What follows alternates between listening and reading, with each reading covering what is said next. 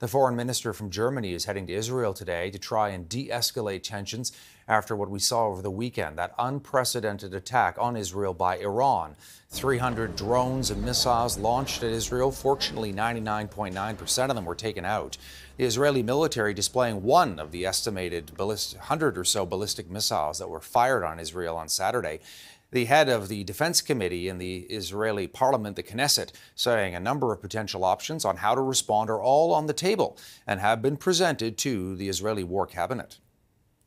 The moment the retaliation will come, it will be quite clear to the Iranians and the rest of the world that Israel will continue defending itself whenever necessary from whatever aggressor will be facing. 99% of those incoming weapons intercepted either by Israel's air defense system, the Iron Dome, or by an international coalition that included British, American, French, Jordanian pilots. As for what Israel may do, well, it could be a direct attack on Iran, or it could be on Iran's proxies. Some of those groups, such as Hezbollah, the Houthis, Hamas, and others in the region, could also be asymmetrical. We know that Israel has targeted Iran's nuclear program in the past. There have been assassinations as well as the stealing of nuclear secrets. A lot of different options for Israel right now. Let's bring in CTV's Adrian Ghobrial. He is in Istanbul in Turkey and is joining us with more on what the response could be from Israel. Adrian, I know it's hard to decipher here, but obviously they're taking their time deciding what they might want to do, and they're under pressure not to overreact. Yeah, that's right. You just ran through some of the options in front of them, Todd. We are hearing a U.S. intelligence report that suggests that the Israeli Defense Forces are looking at a potential narrow and limited strike inside Iran, but the repercussions of that could be far-reaching depending on what it is.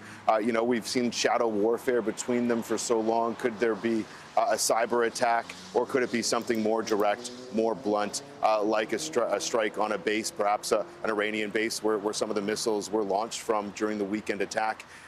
With each passing hour, each passing day, everyone is watching closely what Israel's next move will be. Yeah, we know that Iran targeted a lot of military facilities in Israel on Saturday and Sunday, intentionally trying to keep away from civilian targets. But, in the middle of, a major barrage, anything could have happened. There could have been fatalities. Fortunately, there were not this time around as well. But we're seeing a number of different, other countries, allies of Israel. We talked about Germany, the U.S., and others, the UK, trying to say, look, you've got to be careful here not to turn this into a regional war. Because as you're rightly pointing out, Adrian, up until now, for decades, it's been kind of a shadow war, but nothing directly. Well, that was broken on Saturday by the Iranians. Yeah, indeed. And Israeli Prime Minister Benjamin Netanyahu is really traversing a precarious perch here. On one hand, he's trying to thread the needle and not upset his united, coalition. But at the same time, he doesn't want to offend and further distance himself and Israel from allies in the West.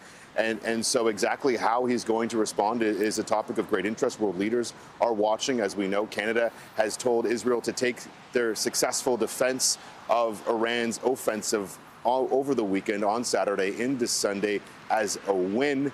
They're asking, for cooler heads to prevail, for people not to use their emotions but to use their heads as we look at this. And there is a concern of a wider regional war. Speaking with people here today in Istanbul, they're concerned, that we could see a regional war. There's been lots of discussion about a possibility of one going back to October 7th when Hamas entered into Israel. Well, now it's looking a lot more plausible. And that has people concerned because it could be a war the likes of which we've never seen before. And neither side has shown an ability to concede. And Todd, therein lies part of the danger. Yeah, we're just showing a map, Adrian, what we've got you here of some of the other proxy groups that Iran supports, like Hezbollah, Hamas, Islamic Jihad, the Houthis, armed groups in Iraq and Syria.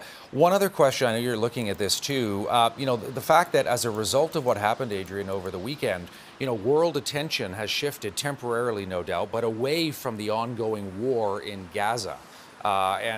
Some of these countries like Iran have said, this is part of the Israeli strategy now to take the world's attention away from, what they're doing in Gaza as well, because that conflict obviously is ongoing. It is, and it still needs to be top of mind for Benjamin Netanyahu as well, for many of us. Overnight, last night, another child died in Gaza. A young girl, gravely injured, was pulled from the rubble. Here in Istanbul, in Turkey, we heard from the president today. He's pointing the finger directly at Netanyahu, saying he is responsible for the instability in the region. And of course, there are many players in this region who are concerned for Gaza, as well as many across the world and in the West who are concerned about what we've been seeing play out for months now. And world leaders have been, in some respects, trying to tame Benjamin Netanyahu, though they've been yielding little results for months now. And so will their calls for de-escalation be heard this time? We're going to have to wait and see. Yeah, Adrian Ghobrial on the ground for us in Istanbul, Turkey today. Good to see you, Adrian. Stay safe. Thanks for this. Thanks, Todd.